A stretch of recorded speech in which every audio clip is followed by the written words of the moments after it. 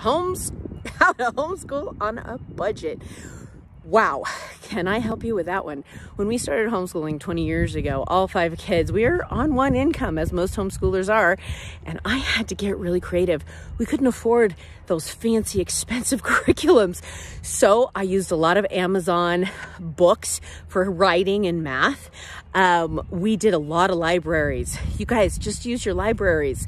They have so much information. A child can learn so much from books. And we did set a budget. Setting yourself a budget is vital.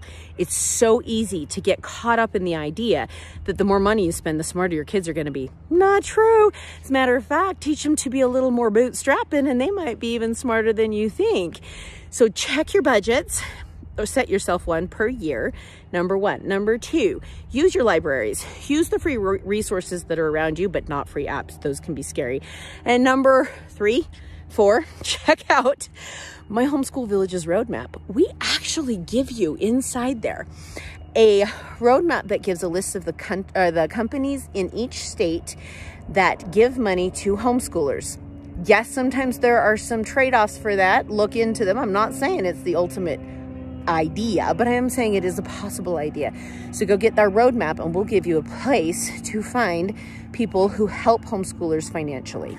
So click the link below and let me know if you have more questions.